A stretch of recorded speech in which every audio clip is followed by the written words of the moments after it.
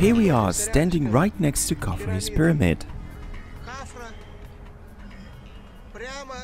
At that very quarry where stone blocks were cut to build the pyramids. Here we can see marked stone foundations. You can clearly see that the slabs were cut along these grooves here. I'm standing right next to one of the grooves.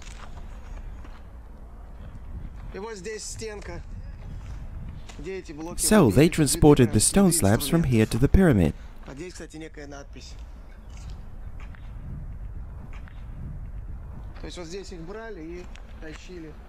You can see that the foundation of the pyramid is carved from natural rock, as we can see no gaps between the blocks there.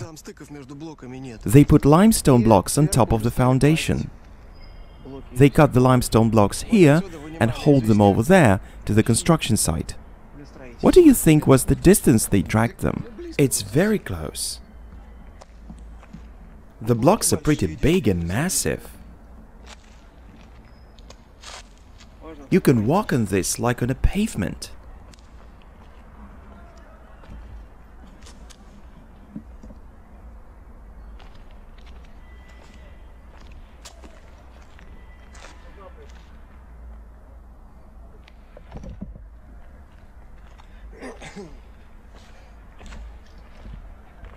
Looks like this place isn't popular with tourists.